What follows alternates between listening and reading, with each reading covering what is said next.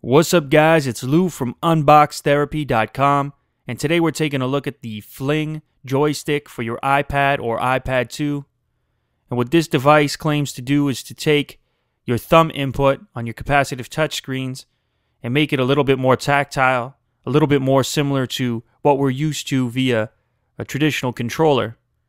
Now, these secure themselves to your touchscreen using suction cups, so they're not going to harm the screen and they're not going to be permanent. You can take them on and off depending on whether you like to use them for a certain game. Now, certain games are going to work better than others. That's just because they're not really programmed for use with these. These are an aftermarket product. The Flings come with a microfiber case which does double duty. It's also going to act as a cleaning cloth for your touchscreens, which, as we all know, tend to attract fingerprints. So there's what the device looks like. And as I said, you get a couple of them. They're easy to take with you.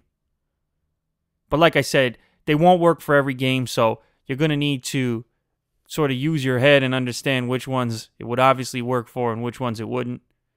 A good example of it working properly is with Super Mega Worm here. And as you can see, I get that nice arcade feel with the thumbstick that I probably couldn't get with just my thumb.